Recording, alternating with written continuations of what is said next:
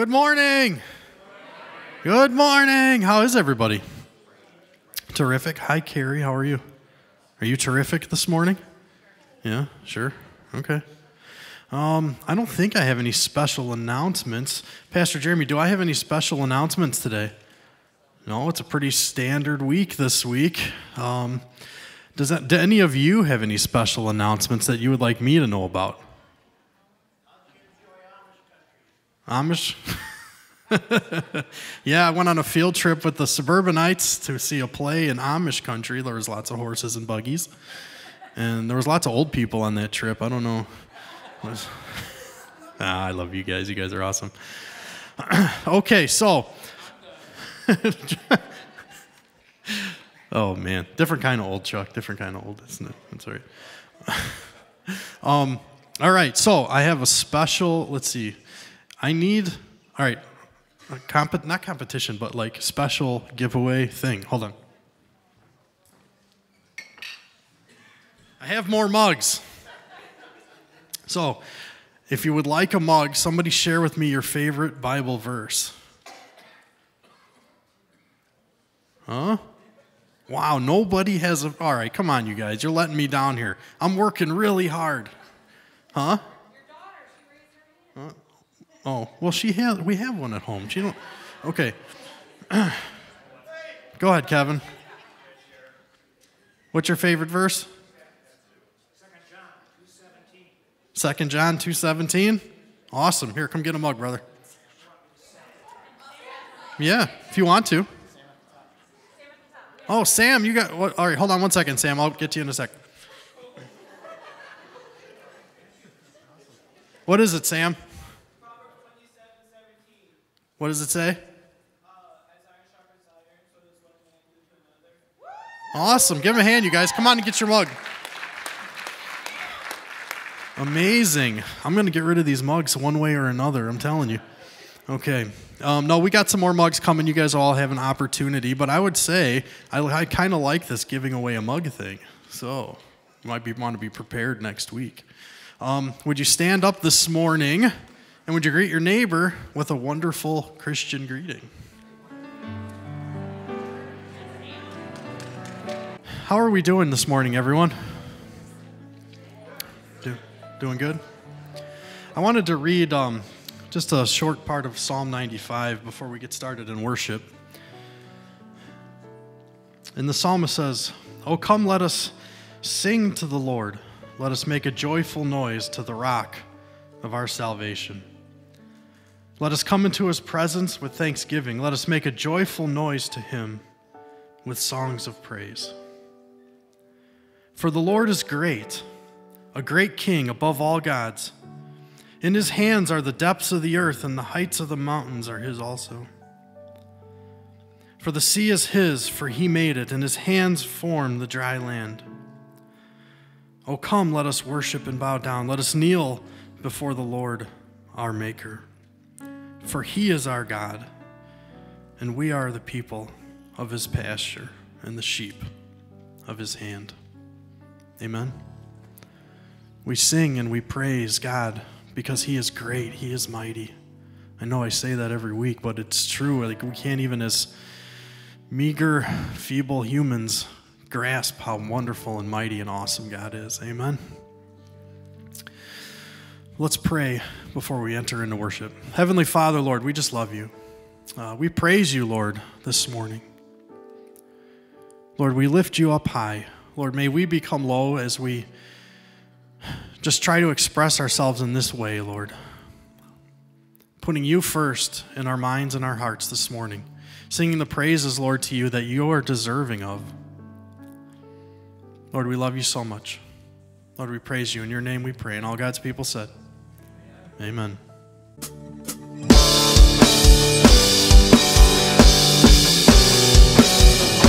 Church, what do you believe this morning? That's my question for you as we sing this song. I believe there is one salvation, one way that leads to life, one redemption, one confession. I believe in the name of Jesus Christ.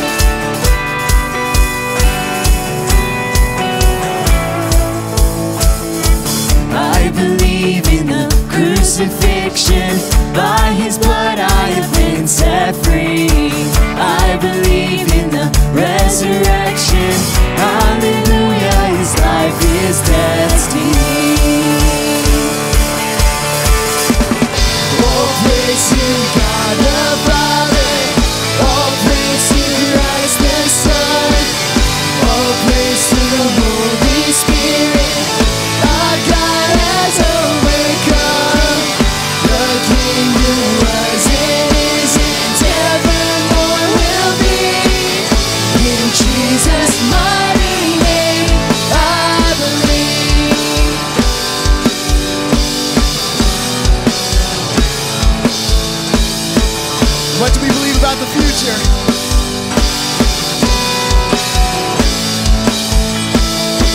I believe in the hope of heaven.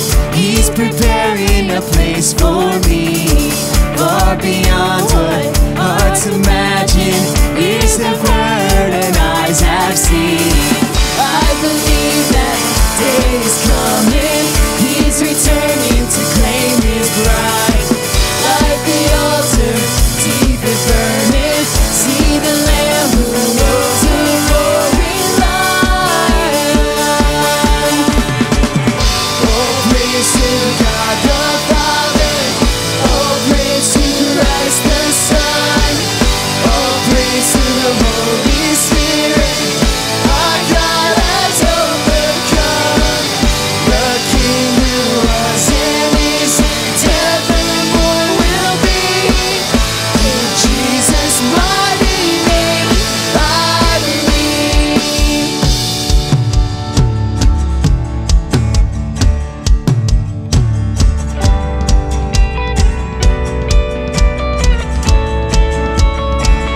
No, never be ashamed of the gospel of Jesus Christ. How could I ever walk away from the one who saved my life? No, I'll never be ashamed of the gospel of Jesus Christ. How could I ever walk away from the one who saved my life? Oh, no, I'll never be ashamed of the gospel of Jesus Christ. How could I ever walk away from the one who saved my life? And all praise to God the Father, all praise to Christ the Son, all praise to the Holy Spirit. Our God has overcome. The King who was and is and evermore will be. In Jesus' mighty name, I believe. Oh, praise to God our Father. Oh, praise to Christ the Son. Oh, praise to the Holy Spirit. Our God has overcome.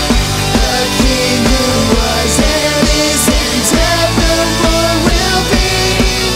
In Jesus' mighty name, I believe. In Jesus' mighty name, I believe.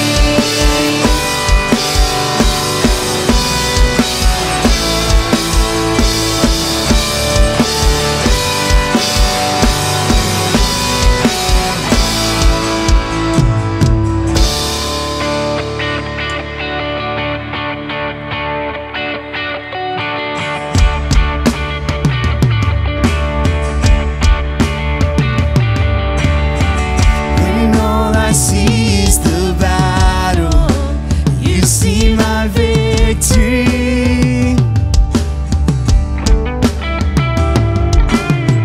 When all I see is a mountain, you see a mountain moved.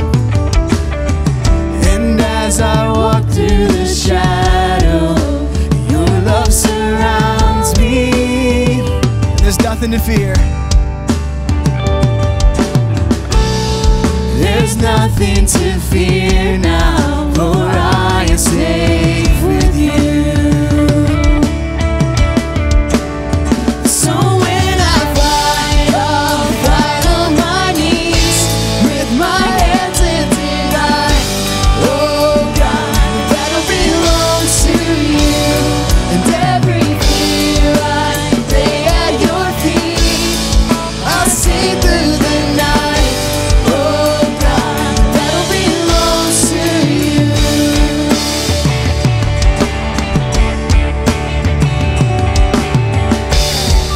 And if you are for me, who can be against me?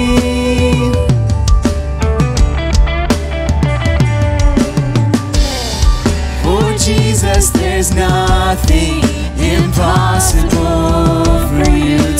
that this morning. When all I see are the ashes, you see the end.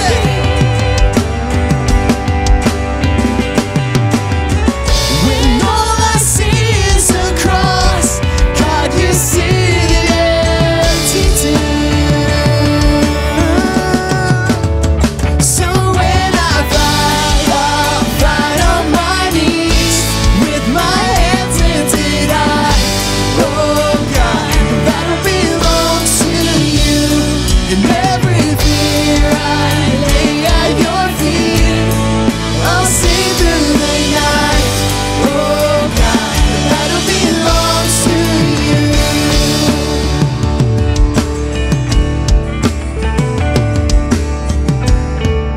And almighty fortress, you go before us. Nothing can stand against the power of our God. You shine in the shadows, you win every battle. Nothing can stand against the power of our God. And almighty fortress, you go before us. Nothing can stand against the power of our God. You shine in the shadows, and you win every battle. Nothing can stand against the power of our God. Almighty fortress, you go before us. Nothing can stand against the power of our God. You shine in the shadows, and you win every battle. Nothing can stand against the power of our God. So when I fight, I'll fight on my knees with my hands lifted high. Oh God, the battle belongs to you. And every fear I lay at your feet, and I'll sing through the night. Oh God, the battle belongs to you. And oh God, the battle belongs to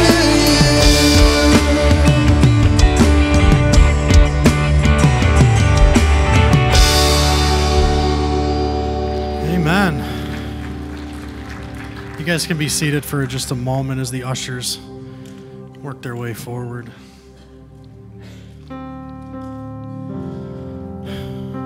Lord, we love you so much. Lord, we praise you this morning. We ask that you would be active and working in our hearts today. Lord, as we prepare to sing one more song of praise to you, Lord, and then to hear your word, that our hearts would be soft, Lord, and receptive to your teaching today and to your presence, Lord, in this place this morning. Lord, we ask that you would be honored in our giving, Lord, as that too is an act of worship. So we just want to say, Lord, that we love you. Lord, we praise you. We give you all the glory in your name. We all pray. Amen.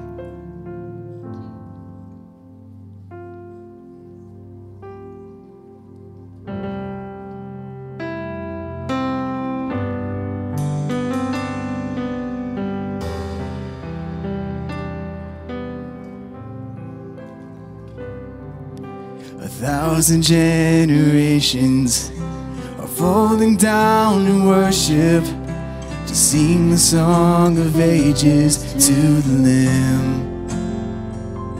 And all who've gone before us, and all who will believe, will sing the song of ages to the Lamb. Your name is the highest, your name is the greatest, your name stands above them all. All thrones and dominions, all powers and positions, your name It stands above them all, and the angels cry, holy, all creation cries, holy, you are lifted high, holy, holy forever.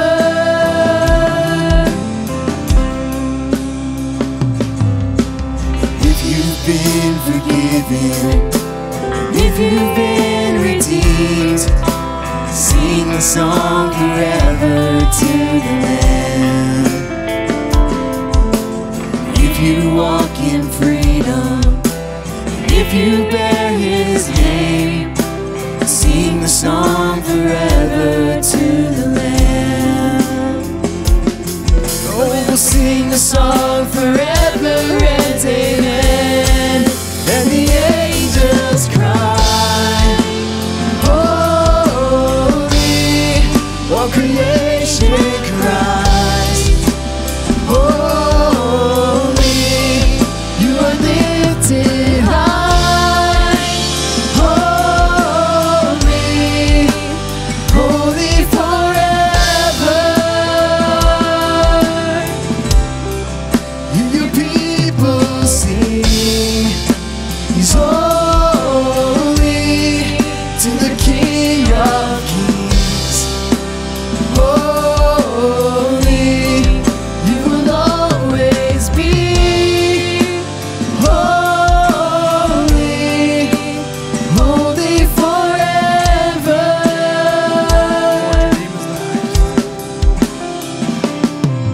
Your name is the highest. Your name is the greatest. Your name stands above them all, above all thrones and dominions, all powers and positions. Your name, it stands above them all. With one voice we sing, Jesus. Your name is the highest. Your name is the greatest. Your name, it stands above them all, above all thrones and dominions, all powers and positions. Your name, it stands above them all, and the angels cry, holy, all creation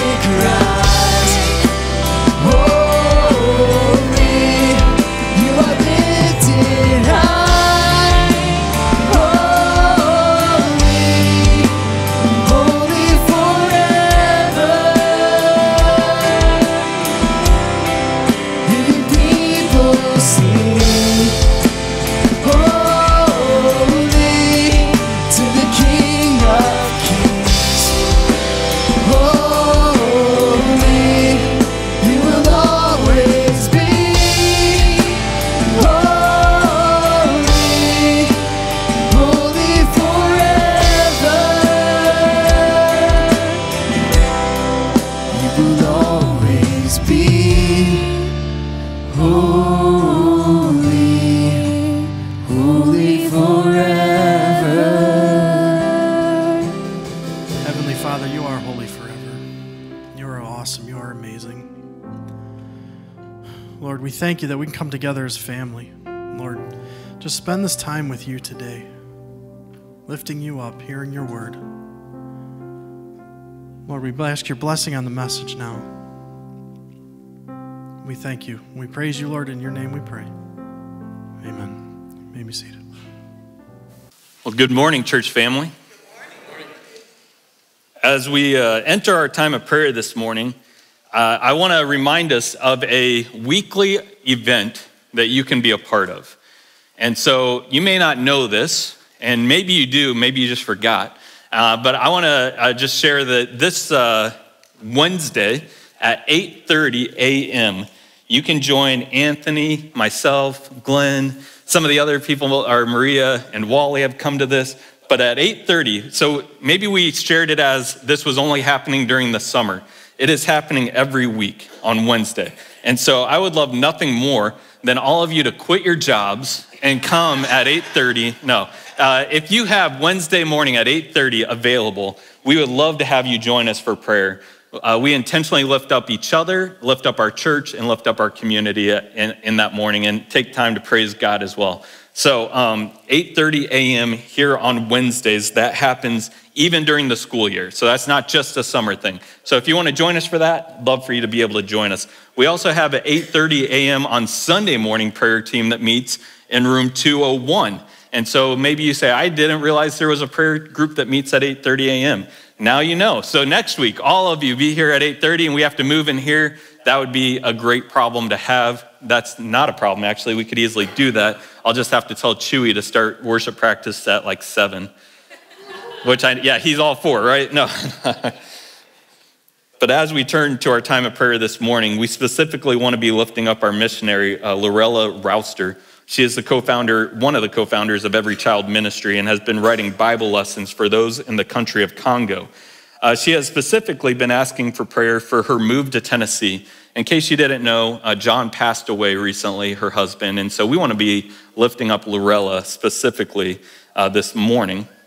And she's asking for help as she's moving to Tennessee. Pray specifically for her mental, emotional, and physical strength, especially since the passing of her husband, John. And as she's getting her house ready to list and then searching for a new house near one of her daughters in Tennessee. So we could be praying for that this morning. Now, so if you hear things that happen in the service this morning, that's probably my computer that we're using. So here's another thing that I need to present to you all. Our computer pretty much took a dump this week, if I could put it plainly. It just died. And so the nice computer we had, it was getting older anyway, so we need to replace that. And so we are using my computer this morning. So if there's technical glitches or you hear something like that, blame me. Don't look to them, just blame me. It's my computer that they're using right now. They're using my laptop temporarily. But that, just to put that out there, that's about somewhere between $2,000 and $4,000. If you want to help us get a new computer, you are more than welcome to do that. We also, again, we would love to be able to do that.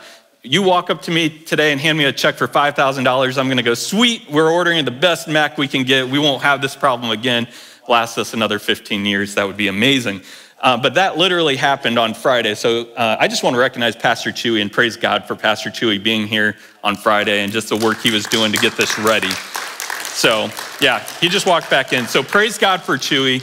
Pastor Chewy has been doing a lot of work this weekend where it's just behind the scenes stuff that maybe you don't know happens during the week. You may be going, your idea of what pastors do during the week is just we're sitting up in the office praying for you all week, which we are. All right, so we are doing that, but there are other technical things that happen and come up. This is just one of those weeks. So again, I want to state clearly, if you hear any weird noises, it's my fault, okay? But let's lift up Lorella. And then again, I want to lift up specifically just our country once more. And so we'll continue to do this regularly. I will say this as gently as I can. I don't know that we're going to have any winner come January when we have a new president. And so I mean that from the standpoint of some of us are so dedicated to people that we miss out on being dedicated to Christ. And so I want what's best for our country. I mean this wholeheartedly. I'm not trying to say don't care about politics. Otherwise, if I didn't care, I wouldn't say, hey, let's be praying intentionally. But my prayer for our country is that they turn to Christ. That is my heart for our country. And so we're going to continue to lift up all the candidates, those that are participating in this. But above all, I want them to come to Christ. So please hear me as I say that even this morning. We're going to lift up both the candidates once again this morning. So if you would, join me in prayer, and we'll lift up Lorella as well. Lord, we come before you this morning, just the people that are needy, that we need you above all. And so we just come before you admitting that we don't have it all together. We don't always know the way that your plans are going to provide for us and the way that this world may go. But what we do know is that you are coming again.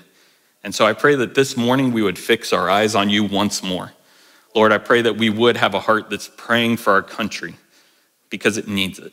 So I lift up the candidates this morning to you. I lift up Kamala Harris to you. I lift up Donald Trump to you this morning. Lord, I pray that in each of their lives, they would soften their heart to you if they have not already, and that they would come to a saving knowledge of you. I pray also for the vice presidents that are running as well. We lift them up to you today. Pray for their hearts as well. Lord, I pray for our country right now. It just seems like there's no possible way for us to be unified in this situation. But I trust you. My hope is in you. And I turn to you this morning and ask for your wisdom and discernment and how to care for one another, even through this election. Lord, I come before you also lifting up Lorella Rouster to you today. I pray for her especially with her emotional, mental, and physical health as she's moving and no longer has John to help her. And so we lift up the move to Tennessee, just that you would be glorified, even as she's still working and writing Bible studies and studying your word. I pray that you'd be glorified in her life. So thank you again for Lorella this morning, and we pray that the move is smooth. She's able to sell her house quickly and then find the house that is just perfect for her in Tennessee. Lord, may you be glorified above all in our worship this morning. So be with us now as we turn to your word, and we just ask for your help and discernment in being more like you, that we might impact our community for eternity. We pray all these things in your name. Amen. Well, today's passage comes from Hebrews chapter 10, verses 15 through 18. And we're going to hear truth once more. We're going to hear these two promises that we ended with last time. And then we're going to ask the question, how should we respond? And so I've said this before, today will be a unique service, and you're going to hear that again because the fifth Sunday is going to be a super unique service as well. I don't say that to scare you away. Come, it's going to be amazing, it's going to be great because we're going to be talking about our Lord and Savior. And that's what makes it amazing, not just these ideas that I have. But when we hear this truth, when we hear these promises, we should respond. We should respond accordingly and necessarily to what God's word says. So I'd ask that question even this morning. How has your life been different this past week as you've heard the word of God? As you've been in the word? Have you become more like Christ and less like the world? Because that's my prayer for us this morning, even as we hear the word. So I'm going to invite you to stand as we read Hebrews 10, 15 through 18.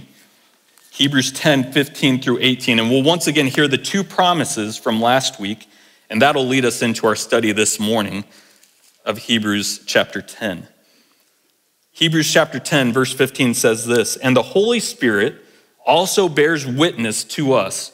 For after saying, 'This is the covenant that I will make with them after those days, declares the Lord. I will put my laws on their hearts and write them on their minds.' Then he adds, 'I will remember their sins and their lawless deeds no more. Where there's forgiveness of these, there's no longer any offering for sin.'" May God bless the reading of his word this morning. You may be seated. So we are winding down our focus on Jesus being our high priest. And this week we'll start to move towards a focus on how the hearer of this message should respond. I try every week to give us applications. How does this impact us today? And today will be no different other than we're going to put some of that into practice today. And so when I say we're having a unique service, it's because so often we've turned worship service into come hear this guy speak for 40 minutes, and we pray he's done before noon so that we can make it home for football and lunch. That's what we've turned it into sometimes. Worship service is so much more than that. Worship service is so much more. We shouldn't worry about what's coming up next. We should worry about whose presence we're in today. That's really key. That's vital that we know, that we recognize that we are in the presence of our Lord and Savior, Jesus Christ. He is with us right now. And so as we're winding down this thought on Jesus being our high priest, the author moves us to this thought that there are two absolute truths that we should hear and never forget. It's kind of like the summary of what he's already been saying. And then he gives us three necessary responses. These are necessary responses. It's not just like, hey, if you feel like doing it, great for you. No, it's you respond accordingly. These responses are not just suggestions. As we start, I want to be clear that this is crucial in our study of the Word of God. Whenever we study the Word or hear the Word of God, we should constantly be thinking about how this will change the way I live. How is this going to change the way I live today? If I've been in the Word of God, if it truly is the Word of God, is it impacting me? Is it changing me to be more like Christ? These responses often, we come up with individualistic responses. Sorry, my tongue's tied this morning. but we come up with an individual response. These 3 responses are corporate. So guess what? We're gonna put them corporately into practice. And you may be going, I did not sign up for this morning. I'm just here as a visitor. Friends, I love you all. But we get to respond accordingly to the word this morning, and it's gonna be great. So when we get there, I pray that you participate. You can sit there and go, I'm not gonna respond, I'm not doing it. That's fine. If you don't wanna participate, I can't make you participate because I can't change your heart either. Only the word of God can do that. Only the Lord can do that. Only the Holy Spirit can do that. So as we start, how's your heart doing? I pray that it's soft to the word of God this morning. Today, I'll be asking us to think through what this looks like in our church specifically, and even ask us to discuss these thoughts with one another. Let us hear the truth and then respond properly. So here's the outline for us this morning. We're gonna hear 2 absolute truths and the big ideas that come from them, and then we will move into the 3 necessary responses. So verses 19 through 21 gives us the 2 absolute truths, and then verses 22 through 25 gives us the 3 necessary responses. The first absolute truth for us this morning comes from verses 19 and 20 of Hebrews chapter 10, and it's this: Jesus died as our sacrifice. Look at verses 19 and 20 with me. Verses 19 and 20 of Hebrews chapter 10 says this: Therefore, brothers, since we have confidence to enter the holy places by the blood of Jesus, by the new and living way that he opened for us through the curtain that is through his flesh. The first truth, Jesus died for us. Hallelujah, right? We know that. You're like, we've heard that already. We've heard that a lot this year as we studied the gospel of Mark, sacrificial servant. Pastor Jeremy, you've talked about that over and over again. I have, intentionally, because that is the foundation for which we stand. Christ died for a sinner like me. We now have confidence to enter the heavenly temple because of the blood of Jesus. It's better than the blood of animals. It's superior to the blood of animals. And his blood allows us to come with confidence that we no longer will face death, punishment, and consequences for our sin eternally. Now, we may have consequences earthly for our sin. That could happen. But we no longer have an eternal consequence. Our debt's been paid in full. His body was broken that we might have a new and living way to come before God the Father. The curtain that separated the holy and most holy place has been torn. There's no longer separation because of this sacrifice. Jesus uses the same imagery when he talks about being the door for the sheep to go through. John 10 is where we find this teaching. John 10, 7 through 10 says this: So Jesus again said to them, Truly, truly, I say to you, I am the door of the sheep. All who came before me are thieves and robbers, but the sheep did not listen to them. I am the door. If anyone enters by me, he will be saved and will go in and out and find pasture. The thief comes only to steal and kill and destroy. I came that they may have life and have it abundantly. We have access through Jesus. Are you experiencing the abundant life that Jesus gives us? Abundant life. One of my favorite speakers, I'm not going to say his name right now, but says when we understand who Jesus is and we understand the life eternal that comes by him, the abundant life doesn't just mean that we're on this roller coaster of high and low. It actually means we're on the highest of highs when we understand the salvation of Christ, and then we understand the lowest of lows because we understand the agony of sin even more so. So you may be going through life as, before you were saved, life is like this. You understand, hey, circumstances are hard, life is difficult. So you're on this roller coaster, up and down, up and down. And then when you come to Christ, you're like, oh, his salvation is greater, but man, my sin is horrible. That's the highs and lows. That's the life abundant that we experience when we come to Christ. But because of that, we now have access to God the Father. And verse 20 speaks on the second truth as well, because Jesus is not dead. We do not serve a dead Savior. Our God lives. Have you been waiting for this? You're like, we didn't do this for a couple weeks, right? You know what I'm about to say, right? Some of you are like, just get it over with, all right? Like, no, we should never tire of this. He is risen.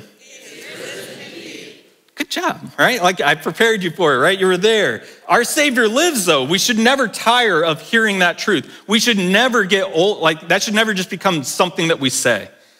Because our great high priest lives and is interceding for us today. Jesus lives as our great high priest. Look at verse 21 of Hebrews 10. It says this, Jesus lives as our great high priest, and since we have a great high priest, and since we have a great priest over the house of God, Jesus lives, he is risen, and he's seeing over the house of God. Now, we talked about this last week. He is seated at the right hand, and the ministry of the perfect sacrifice is finished. But you better believe that Jesus is still at work.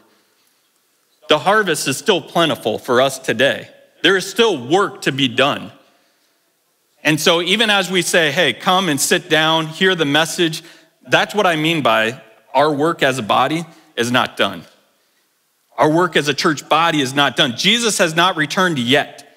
And so we're going to get to participate in the worship service. Well, we've already done that a little bit this morning. We sang praises to his name. The question I would ask is, are we singing praises to his name in our heart, or are we just doing it out of routine? And only you can answer that. God could answer that. But I can't. I wish I had like these lenses where I could look out and see right into your heart and see in your mind and see how you are doing. And then I could be like, I could call you out and go, I don't feel bad for calling you out because I see that your heart is hard this morning. Soften it. Soften it. Whatever it takes. Break through the hardness of your heart and hear the word of the Lord this morning, because he's interceding for us as well. Jesus is risen and is seated right next to the Heavenly Father. And when we compare that to the priest working to make sacrifices, we should realize that the sacrifice, it is finished.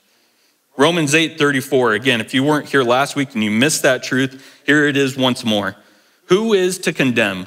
Christ Jesus is the one who died. More than that, who was raised, who is at the right hand of God, who indeed is interceding for us.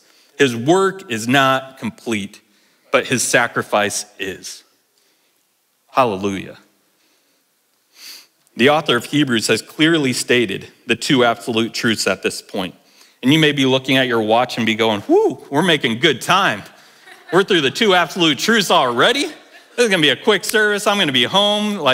No, please again, put those thoughts out of your head. All right, surrender your time to the Lord, not just to me this morning.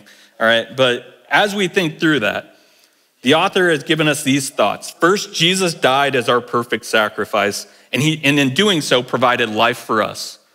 And then the second truth is Jesus lives as our great high priest. He didn't just die once and then stay dead. He rose again and he lives. Jesus is superior. He is the best. And then we should naturally be hearing these verses and be thinking of ways that we should respond. The author uses words like therefore and since.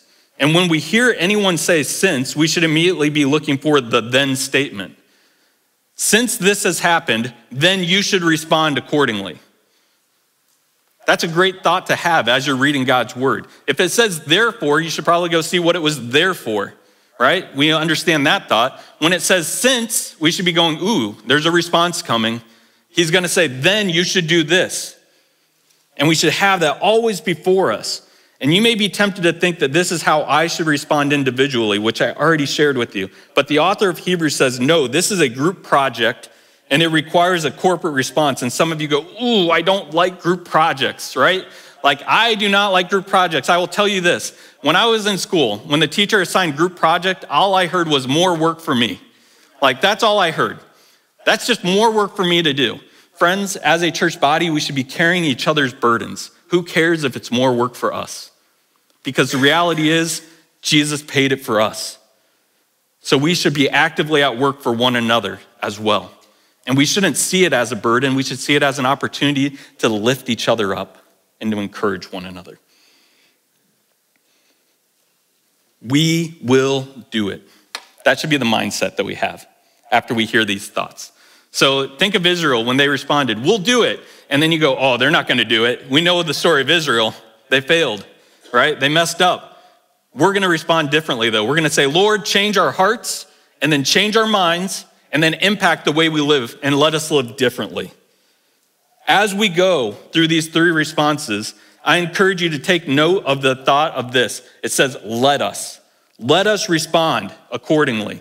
And it doesn't just say, hey, if you want to, if you will. It says, no, you will. We will respond this way. And so we're going to put this into practice. And there's three lasting virtues that you may have heard of. 1 Corinthians 13, we'll get into it here in a little bit, but it says these three virtues remain: faith, hope, and love.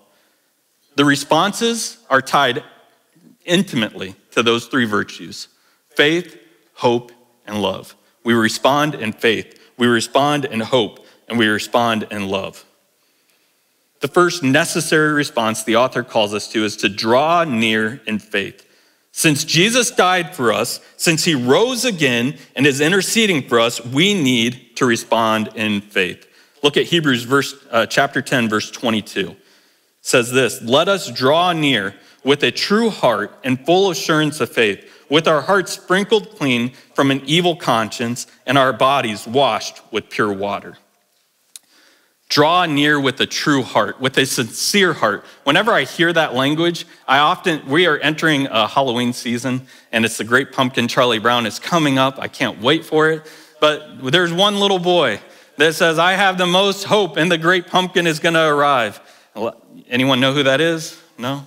Linus, all right? He's like, I have the most sincere heart, the most truest heart. Now, his faith was in the wrong place, all right? Let me just make that clear, all right? High schoolers and middle schoolers, if you're here going, oh no, the Great Pumpkin's not real, sorry, all right? Like if you just figured that out, I apologize. But what we do have, where is our faith? Where is our hope? Because first, we draw near in full assurance. Full assurance is like confidence to the max. It's the most certain confidence we can have. We can do this again because of what Jesus' sacrifice has done for us. It's cleansed us of an evil conscience. We are washed and cleansed and now acceptable to God the Father. And this again is seen in the New Testament in 1 Corinthians 6:11. And such were some of you. Some of you were the worst of sinners. Pretty much all of us were, if we admit that. And all of us were sinners at one time. And we probably still are today. But when it talks about 1 Corinthians 6, he's talking about some of you were like the worst of worst. And he comes to this thought, but you were washed, you were sanctified, you were justified in the name of the Lord Jesus Christ and by the Spirit of our God. If you've given your life to Christ, your identity is no longer found in your sin and in your death. It's found in your resurrection and your life of Christ. Your identity is wrapped up in him. You cannot separate those two. You can't just go, oh, Monday through Friday and Monday through Saturday, I'm going to live in this box over here, in this worldly box, and I'm going to be fine with it. No. Our identity is so wrapped up in Christ that we are a Monday through Sunday, 24/7, 365 days a year, Christian living for Christ all the time. There's no off time when we're living on mission for Christ. We don't get that. So draw near confidently in faith, because we have been made whiter than snow. We are no longer stained by sin, but we're cleansed. Faith is defined really well in chapter 11, and I can't wait for us to get there. And I didn't put it on the screen, but verse 1 of chapter 11, faith is defined by the assurance of things hoped for and the conviction or confidence of things not seen. Faith in Christ, faith in what he has done for us, should give us confidence. So how are we doing as a church body of being confident in our faith? What does it look like for us as a church body to respond to this? What does it look like as a church body for us to draw near in faith?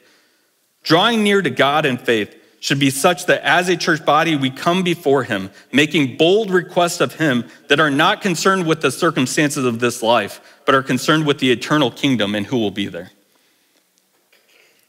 Coming before him and drawing near in faith is saying, Lord, I want to be about your business and about sharing your salvation with anyone and everyone around me. When's the last time we said, Lord, I want to pray specifically for that house right back here on the street? When's the last time we said, I want to pray for the 2 streets that encompass us and the front street here in front of us? When's the last time we said we want to pray that our neighbors, even though they may go to another church, that they know that we love them? When's the last time that's happened? Some of you may say, I do that regularly. Some of you may say, well, I put out a sign in my front lawn, which is great. Please put out the sign in your lawn. That is awesome. Thank you again, Jacob, and those that worked, Pastor Chewy, that worked hard on those. They look great. But then use that as an opportunity to have a conversation with your neighbor. If we just put out the sign and say, look how great we are, that's not drawing near in faith. That's not, as much as we wanted to. Drawing near to God in faith should be such that as a church body, we come before him and we say, Lord, what might you have for us? So here's a little example I'm gonna walk us through. I intentionally did not put it on the screen, but if you have your Bibles and you want to turn to Matthew chapter 6, verses 9 through 13, the Lord gives us a great example of what it looks like to draw near to him in faith. Jesus teaches the disciples how they should pray.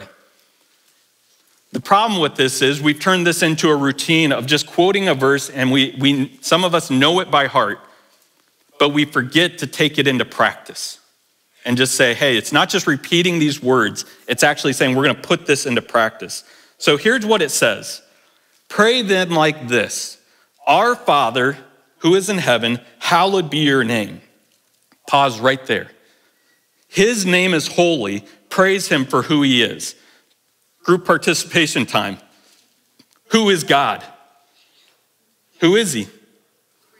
Creator, Savior, Father, hope, life, sustainer, right? Everything, anything, and I had said this, we did this already, maybe you forgot, but you're doing much better of it this morning than you did last time we did it, all right? So God's doing something, all right? God's working in your hearts, that's a good thing.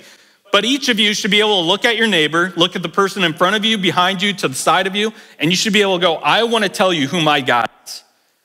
Not because of who I think he is, but because of what God says.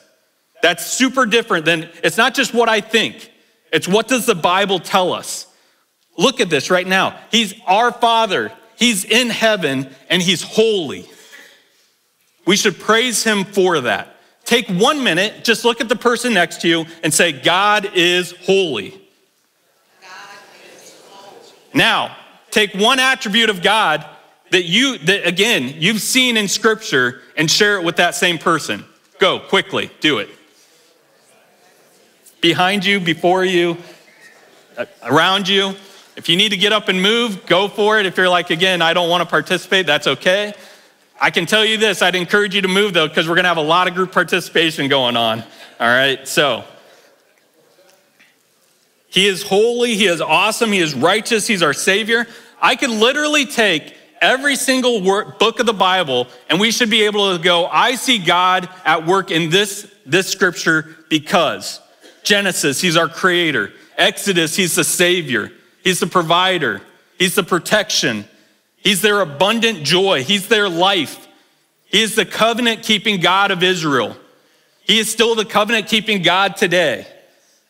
Like we should just go on and on and on and on and on, where you go, let's move on because we've exhausted it. The problem is we can't exhaust describing who God is.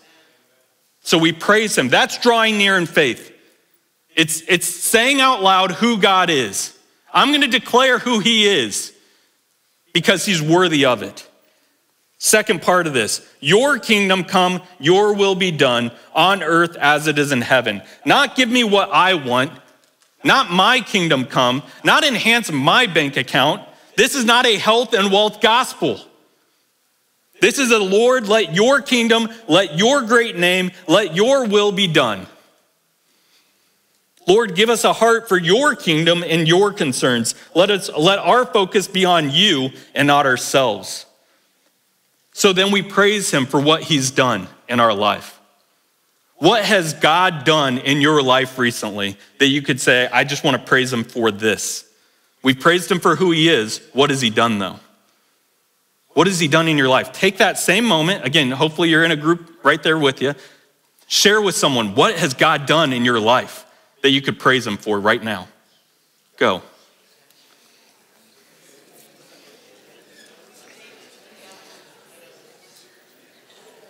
If you're watching online, again, as people are talking here, I'd encourage you, type online, type in the Facebook chat, share with us, what has God been doing in your life?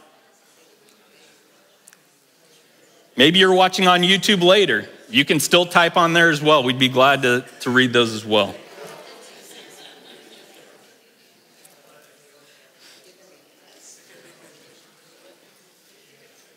All right. So if you didn't get a chance to share, think through that. Share it afterwards. Talk about it as you're having a cookie and coffee. All right? Because the next part is this. Give us this day our daily bread. We've just said, I'm praising you for who you are. I'm praising you for what you've done. And now I come before you and I ask.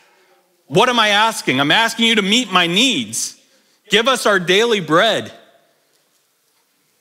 Those are needs, not wants. Please hear that specifically. Lord, meet our needs. We beg you, we praise you that you have met our needs, and so we see how you provided. You're our provider.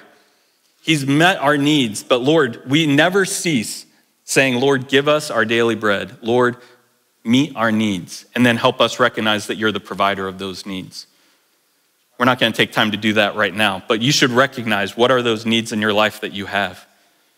Now, I said it's not our wants. It's not a Mustang convertible showing up in my in my driveway. I've shared that before. Just because we want that doesn't mean that's what we need. Amen. Thank you, Leanne. All right. Of all the things to amen, that's the thing, you amen. But then it should turn us, Lord, provide our needs, and then it says this, forgive us our debts. So, Lord, meet our needs and then help us because we need you. We need your forgiveness. We need your salvation. Forgive us of our sin. We talked about this in youth group this morning. When we talked about the greatness of God's forgiveness, we shouldn't use forgiveness as a safety net to go on sinning. Sinning is going to happen, and when we do, we confess it. But we don't use it as, oh, I can sin because there's a safety net there of forgiveness. No, we use it when as needed. But the goal is to not use the safety net. That is the goal. So Lord, forgive us when we do sin, but then also help us as we also forgive our debtors. So forgiveness, it's a need, and then we need to express it to one another. I'm gonna ask us just to do something that will be, some of you may go, ooh, this is awkward, and that's okay. I'm gonna ask us to just sit in silence and examine our hearts. We do this during communion, but we can do it in other stages of the worship service as well. So here's what I'm gonna ask. Examine your life. Maybe there's time in your life, even today, where you go, I messed up. I need to seek God's forgiveness. I need to intercede. I need someone to intercede for me. Friends, go before the Lord and ask for our forgiveness. So, just 30 seconds here. It's not going to be very long. It'll feel like eternity, but I'd ask you, just intercede right now for your own heart. Seek God's forgiveness as necessary, and then I'll pray for us here.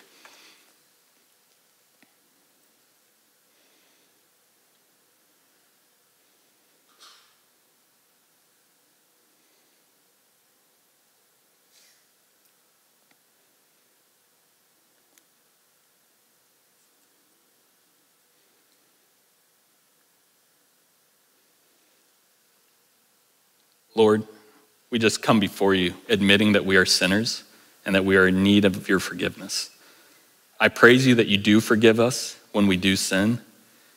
Lord, I pray that we would also bear with one another and forgive one another when they sin against us as well. Because while we were sinners, Christ, you died for us. While we were enemies, you died for us. We praise you again for your forgiveness this morning. May we bear with one another well. We pray these things in your name. Amen. He closes those verses by saying this, lead us not into temptation, but deliver us from evil. Lord, by your strength, by your power, allow us to overcome temptation and the sin that so easily entangles us, the world that is so desiring our heart. Allow us to resist that and follow you wholeheartedly today. That's my prayer for our church body. That's my prayer for myself. But as a church body, may we be a city on a hill, shining bright, your name and your glory, Lord. May we represent you well. So let us draw near in faith this morning, corporately. Do you feel like you've drawn near to the Lord this morning? Because some of you may be going, no, I don't. Feelings can be deceptive. And so that's why we have to recount truths of God's word. So when we draw near to the Lord, we draw near in his word. Draw near to him this morning, friends. Let us cry out. Let us put this into practice. May we boldly approach his throne again and again and make requests of him that are in line with his will and not our wants. I pray that actually our wants and his will line up. That's my prayer for us as a church body. To God be the glory forever and ever. Amen. The second necessary response for us is to hold fast and to hope. Verse 23, since then you've heard these two promises, let us hold fast the confession of our hope without wavering, for he who promised is faithful. Hold fast to our confession. What are we confessing? We confess with our mouth that Jesus is Lord and believe in our heart that God raised him from the dead and we will be saved. We cling to those truths. We recount them over and over again. Jesus is coming, and our hope is not in this life, but in the reality that he is coming soon. So our response should be that we are on mission for him. 1 Peter 1, 6-9 says it this way. In this you rejoice, though now for a little while, if necessary, you have been grieved by various trials, so that the tested genuineness of your faith, more precious than gold that perishes though it is tested by fire, may be found to result in praise and glory and honor at the revelation of Jesus Christ. Though you have not seen him, you love him. Though you do not now see him, you believe in him and rejoice with joy that is inexpressible and filled with glory, obtaining the outcome of your faith, the salvation of your souls. We rejoice. This life is hard. The promise is not trust God and life gets easier. We are grieved by various trials. Life is not always easy, but as our faith is tested, I pray that it would result in a faith that is genuine. See, the Christian life is more than just praying a prayer and then going, ooh, I'm saved, I have fire insurance. The Christian life is a relationship with our Savior who has gone through the fires of this world before us and is there with us through the fires that we are experiencing. And the result should be this: we praise him in the storms and the circumstances of this life because this life is not the end. Worldly treasures are not the prize that we seek. Our hope is rooted and founded in Jesus coming again, the heavenly eternal prize of being in the presence of our Lord and Savior. So we go through the trials of this life clinging to Jesus. He is interceding for us today. He's interceding on our behalf, and we cling to those promises that we've had, that we just went through. We go through the struggles that God may be glorified and not us, because it's all about him anyway. So let's put this into practice right now. Let's intercede for each other right now. And the goal of this is that we hold fast our confession in Jesus without wavering, because God is faithful. So here's what I'm going to ask. We used to do this at the end of service. We would say, if you have a silent or an unspoken request, and maybe you've even declared that request, and you want prayer, you need us to intercede for you as a church body. We used to do this. We would say, stand right where you're at. So here's what I'm going to do. I'm going to do that right here in the middle of service. Maybe you go, man, I'm going through a circumstance. I'm going through a trial. I don't want to share it with anyone, but I need someone to lift me up today. I need someone praying on my behalf. If you would like that this morning, I would invite you, just stand where you're at and we'll pray for you. Not by name. I'm not going to ask you to share it out loud. Just ask you to stand and we'll pray for you here. Any others? All right.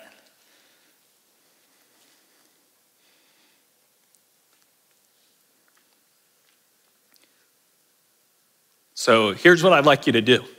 just notice who's standing. That's not to embarrass them. This is really to say, Lord, we want to intercede on your behalf. And so see who's standing around you. And here's what I would also ask.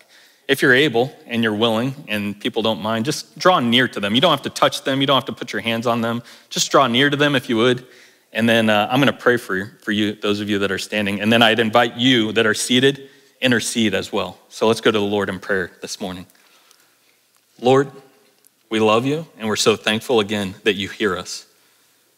I lift up these brothers and sisters that are standing before me today. I pray for those that may be online, watching now or later, that need interceding even this morning. Lord, we know that you hear us, and we know that you are alive and active and you respond. I pray that you would answer the prayer and these requests and meet these needs where they're at. Lord, I pray that it wouldn't be in the way that we desire, but it would be your will, not ours. Lord, I pray for our hearts this morning. May we bear with one another, even through the trials and the circumstances of this life, and may we do it in such a way that is loving and compassionate and bold. So we come before you, Lord, admitting that we are not perfect and that we're in need, and I lift up the requests that are before me this morning. May you receive all the glory, honor, and praise for the way that you answer these requests. We pray these all in your name. Amen.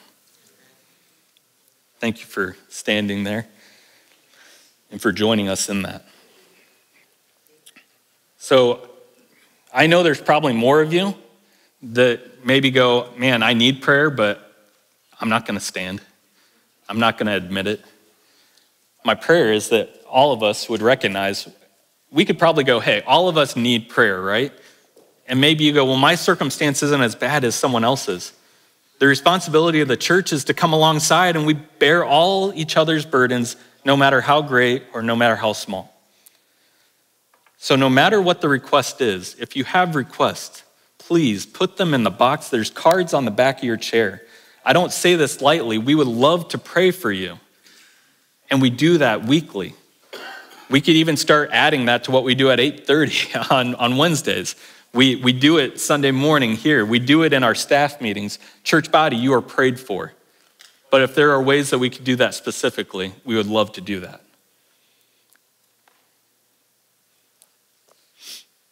At this point, we have seen the need to draw near to God in faith.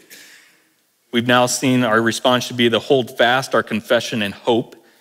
Again, and it's more, hope is so much more than just that hope of wishing hope. It's confident hope because we know where our hope is in. It's in Christ who is coming again. And we look forward to that. Our third response then should be this. We consider how to stir one another up to love and good works. Some of you may be hearing this and you go, ooh, we get to stir each other up. Yeah, like it's gonna be great, all right? So it's gonna be good stirring though. Not bad stirring, not the kind of stirring where I was with my brothers and I would stir them up to trouble. No, this is stirring up in love and good works, all right? We stir them up that way. Not to try and get each other in trouble, but to get each other to be more like Christ. Look at verse 24 and 25. And let us consider how to stir up one another to love and good works, not neglecting to meet together, as is the habit of some, but encouraging one another, and all the more as you see the day drawing near. The day is drawing near. Our time is running short. Life is not eternal in this world. So one of two things will happen. Either we will pass away or Christ will come. Either way, we need to respond accordingly. We need to be on mission. What does this look like for us as a church body today then? You may be thinking to yourself, aren't we doing this right now? Isn't that what the preaching of the word is? Hey, Pastor Jeremy, you're doing a great job of stirring us up to love and good works. No, it's not just me. It's all of us participating in this. All of us should be stirring one another up to love and good works. To love and to good works. As we meet together, it shouldn't just be come, hear the word, and then leave and check it off your list of things that you've done. But hopefully, you're encouraged as you walk in the door, I don't know who was greeting this morning, but I'm sure you did a great job. I pray you did. Now, if you snuck in here today and you weren't greeted and you weren't welcomed, I'm sorry. It's my fault, all right? We want to greet you. So that's why we often say you're greeted. We are glad to have you here. And we also greet you, though. And so my dad just reminded me that their church does this often. It's a great way to greet one another. We greet you in the name of the Father, Son, and the Holy Spirit because it's not about us. We want you to know him. But it's more than that. Hopefully it happens as you come and you sing praises to the Lord. And maybe you say, well, I didn't sing out loud, but I pray that you're singing in your heart. I pray that your heart is on fire for the Lord. You can't help but sing out loud, no matter what it sounds like.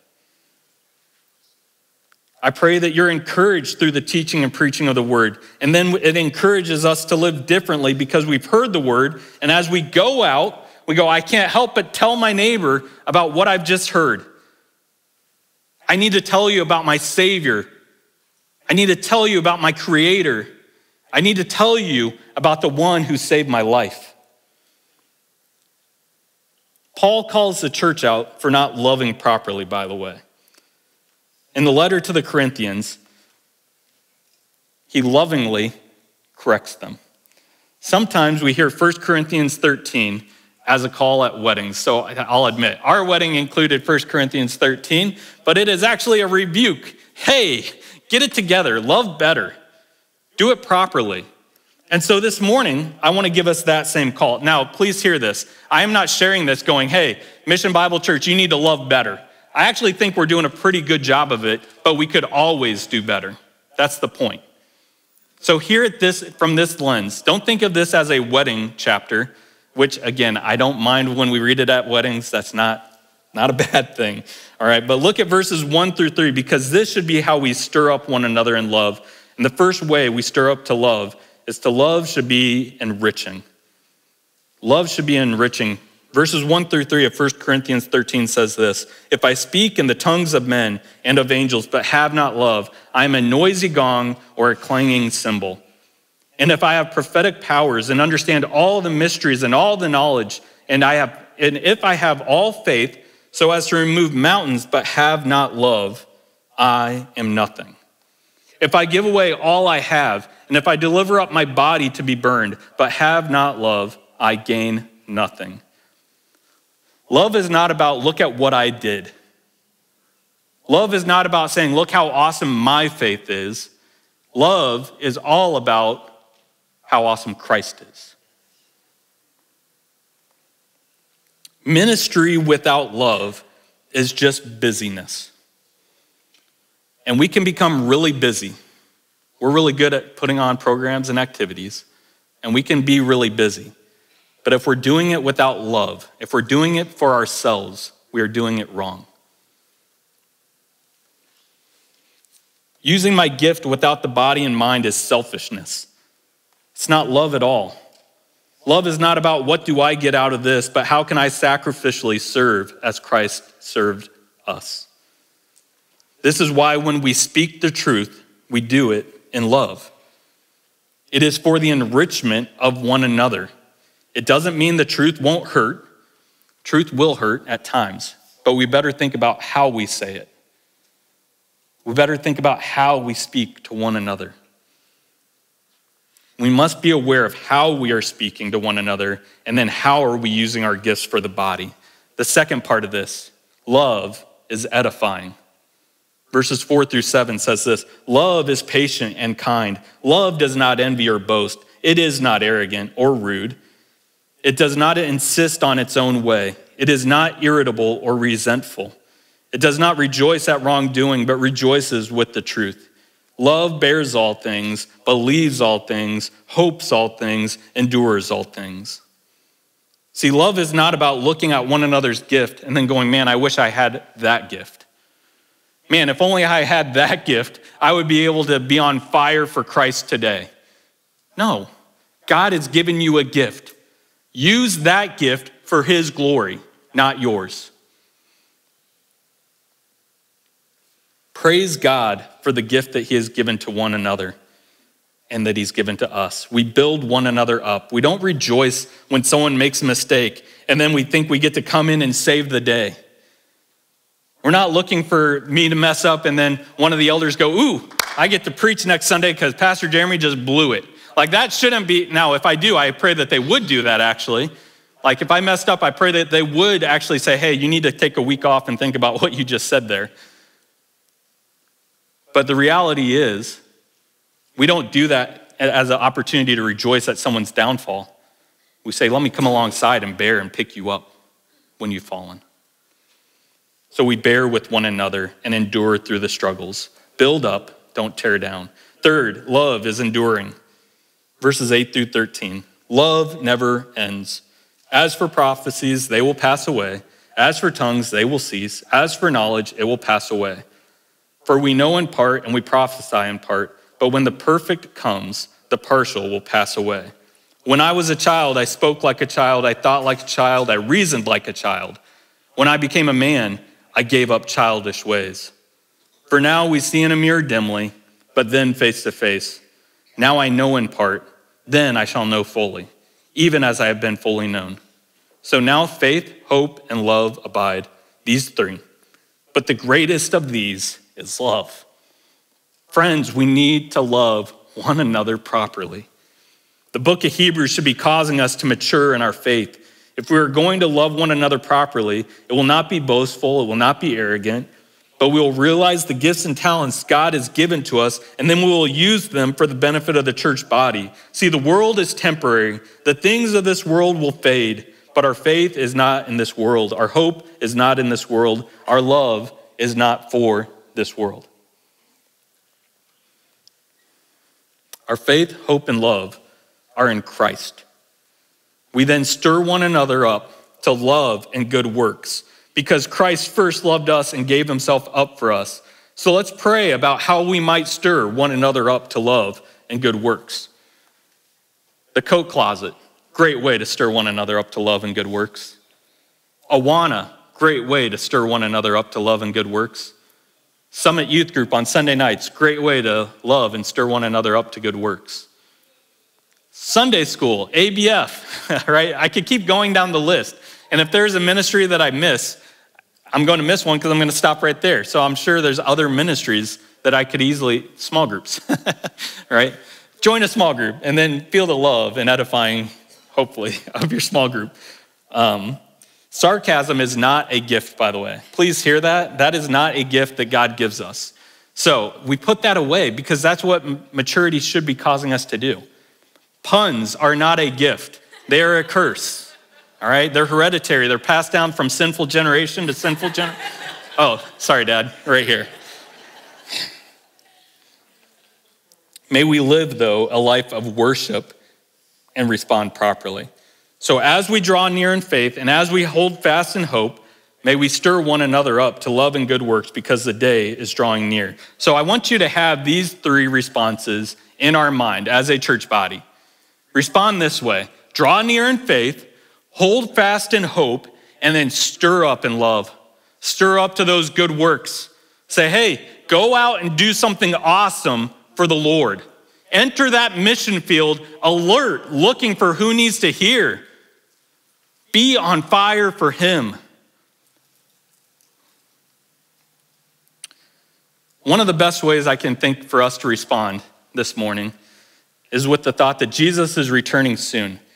And our response should be that we corporately praise him. So you may be going, ooh, we're going to read Hebrews 12:2. Haha, gotcha, we're not. All right, we're not going to sing Hebrews 12:2. What we are going to do is we're about to sing the doxology. And so maybe you don't know what the doxology is, but we're going to sing it a cappella here because I think it's a fitting response for us as a church body. And it says this: praise God, from whom all blessings flow. Praise him, all creatures here below. Praise him above, ye heavenly host. Praise Father, Son, and Holy Ghost. And then it ends with the amen. And here's the thought, because we're still going to close with the closing song, and I look forward to that. It's going to be awesome, right? We're going to glorify God in our singing. But as we've heard the word today, our response should be nothing but praise. I want to praise you, God, because you're awesome. So if you would, stand with me. We're going to sing this out a cappella. And some of you may not know the tune. That's okay. Do your best to follow along, listen, and then participate if you can. But here's what it says. Sing it out with me if you know it. Praise God from whom all blessings flow. Praise him, all creatures here below. Praise him above, ye heavenly host. Praise Father, Son, and Holy Ghost. Amen.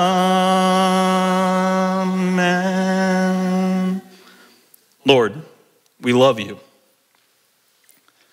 We say it with our mouth. I pray that we would say it with our heart, with our life, that we would live lives committed to you this morning. So we come before you once again admitting that we are not perfect. We don't have it all together.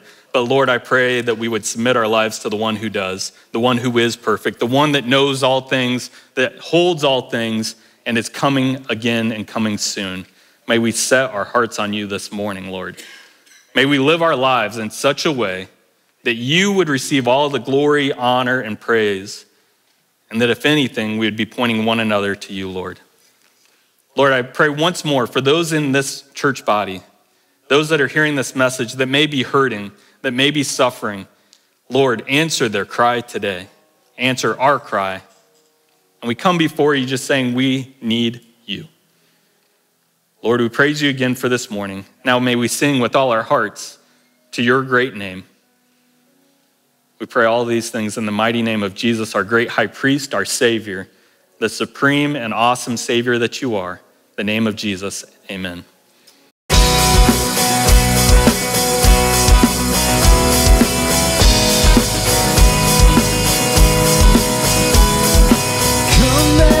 Worship our King, and come let us bow at his feet. He has done great things. See what our Savior has done, and see how his love overcomes. He has done great things. He has done great things.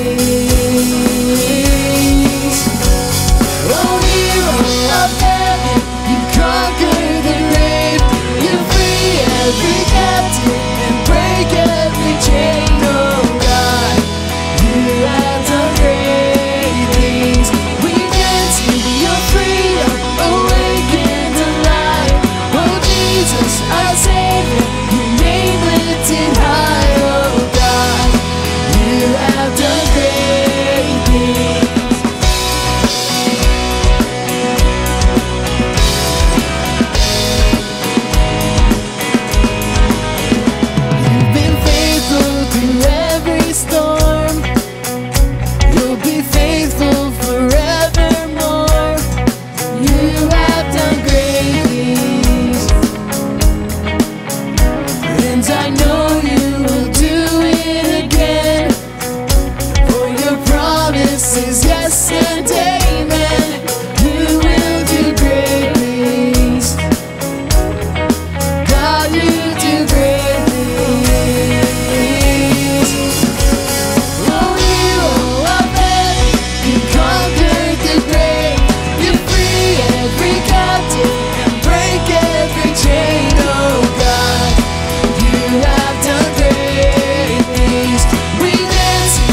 Freedom, awakened alive.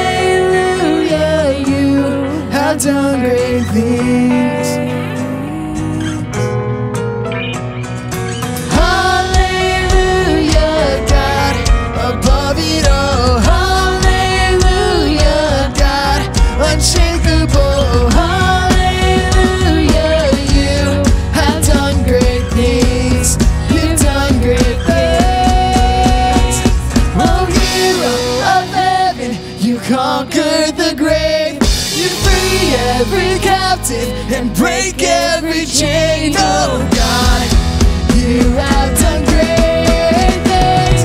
We dance in your freedom, awaken to life. Oh Jesus, our Savior, your name lifted high. Oh God, you have done great things. You have done great things. Oh God, you do great things.